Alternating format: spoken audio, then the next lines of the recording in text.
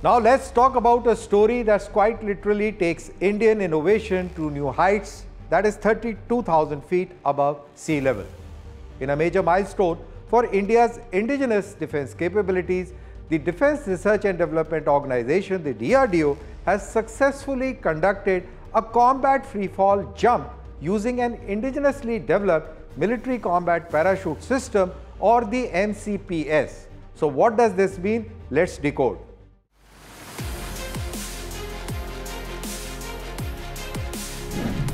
The test jump was carried out by an Indian Air Force test jumper from a staggering altitude of 30,000 feet, demonstrating the efficiency, reliability and advanced design of Made in India system.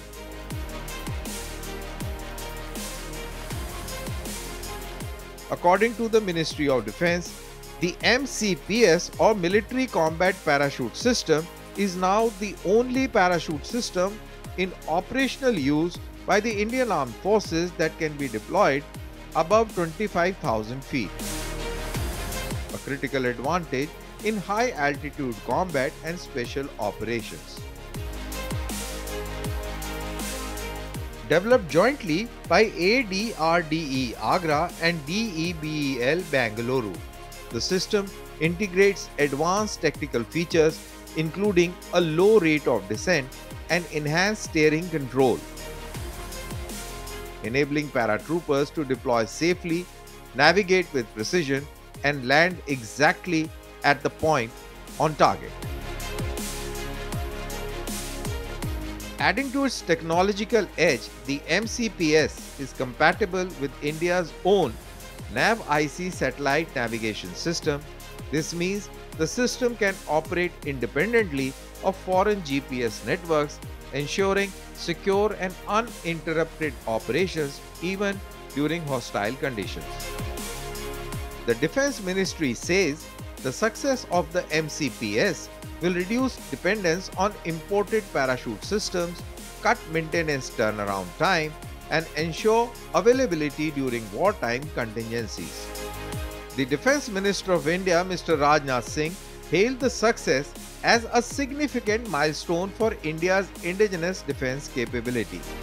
DRDO's chairman, Dr. Sameer V. Kamath, also congratulated the team, calling it a major step towards self-reliance in aerial delivery systems. Today I am joined by a very special guest, Brigadier Nilesh Bhanot, who is a combat free-faller and a Special Forces officer from 21 Para SF. He is going to explain us what this military combat parachute system is all about. So let's first try and understand the image that is right behind us. What is all there in this image? Can you please explain, Brigadier Bhanot? Yeah, Danveer. As you can see, this is the military combat parachute system. The main component is of course the canopy, which is clearly deployed and seen here. The next thing is the insulated suit. Because of the extreme minus temperatures at altitudes of 30,000 feet, you require to have insulation. Then above 12,000 feet, when because of lack of oxygen in the air, you require to breathe in pure oxygen. So you see the helmet with the oxygen mask, and it is connected to the oxygen bottles here. Other than this, the helmet has got a night vision device which is mounted. Yeah, and that's I was to just ask, because this image also has a normal parachute and this is the free fall parachute. What is Correct. the basic difference between the two? So that round canopy which you see, that is the standard parachute system which is there for en masse dropping of bodies, military bodies, and the drops take place from approximately 1,000 feet or below.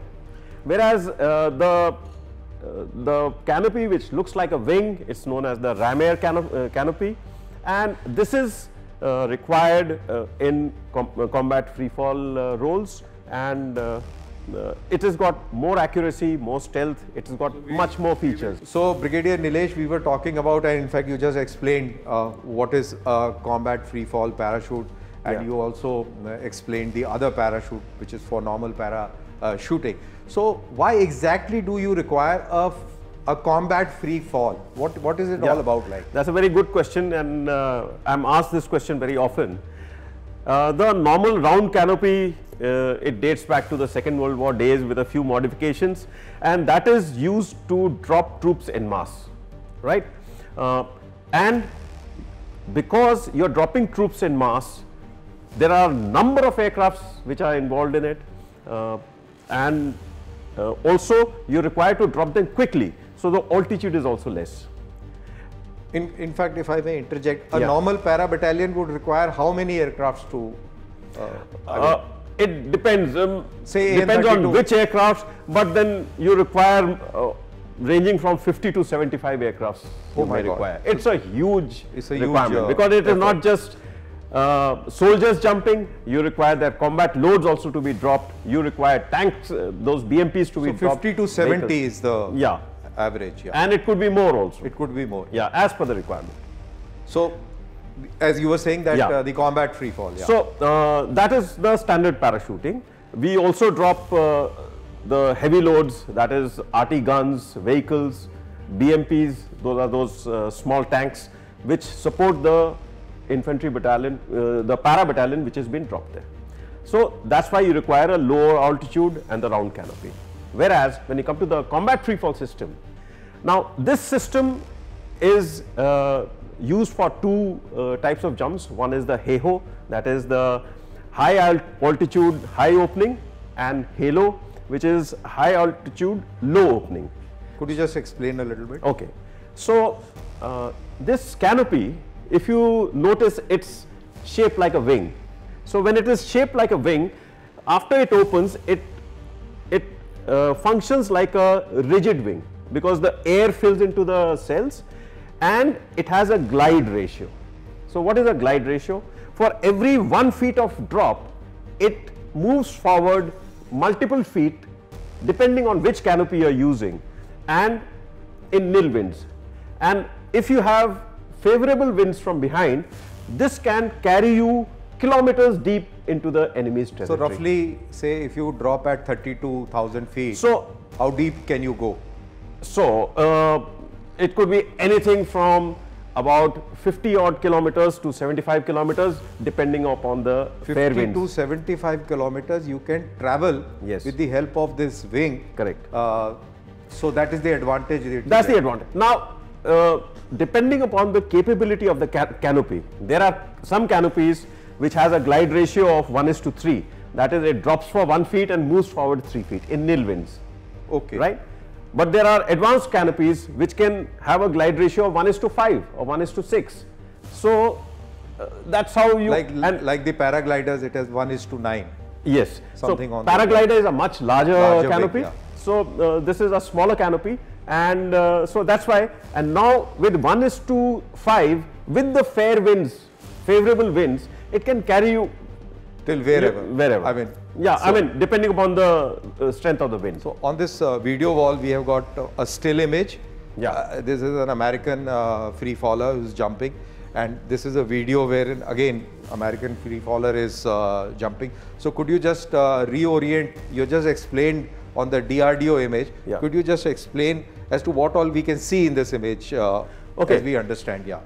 Firstly, I'll just explain to you what is when a military free fall jumper comes out of the aircraft. What all is he? Apart from the parachute and the dress which he's wearing and helmet, there are other things. There's a weapon which he's carrying. Also, there is the combat load. He's carrying now you can see the weapon there very clearly. What we can't see here is the combat load. The combat load comes between the legs. Between the legs. Yeah. Okay, and that's about 40 to 45 kilos, because you know they are going deep inside the enemy territory. They carry any and everything. Everything. Ration, ammunition, communication, everything which may be required by the soldier there, because these are very small teams. Yeah. Okay. What you can see in this photograph is firstly the helmet. Now, there is also provision for night vision device here. You wear a protective goggles, and he's got this oxygen system which is connected. This is the navigation radio set you can see here. I assume behind him is the combat load, and on the right side would be the weapon. Is the weapon like, like this, yeah. And on the side here come the oxygen bottles, which is required after you leave the aircraft. Okay. So, also, because you are jumping at those altitudes, suppose I'll just like to bring in some personal element into it. You yourself have jumped from what height max? I have jumped from 30,000. You have jumped from 30,000. Yes. So 30,000 when you are getting out of the aircraft, what all happens and what happened to you in fact? Okay. As a free faller, one thing which we all look forward to is higher the altitude, the better it is. Okay. Because that exhilarating feeling of coming down, when you jump from 30,000, it is almost 2 minutes of free fall that you get. It's quite a speed. It is quite a speed, and it is one of the best feelings in the world.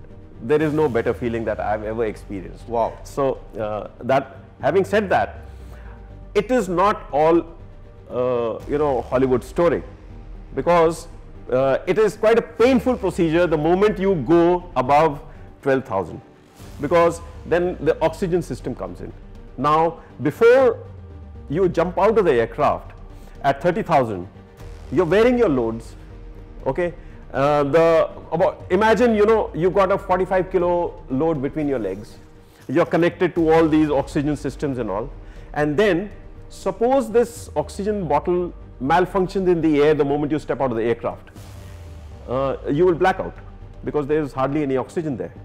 So therefore, we have to do pre-breathing of pure oxygen for depending upon the altitude. Like typically, if you're jumping from 30,000, I would say about 1.5 hours. There are oxygen consoles inside the aircraft, and you take in pure oxygen. So, and you are connected to it. And last moment before jumping out, you switch off the aircraft console and you switch on your oxygen bottles from the parachute, and then you jump. So it is a painful procedure also. It is not all that Hollywood. Right? Yes. So that was Brigadier Nilesh Bhanot explaining the nuances of combat free fall.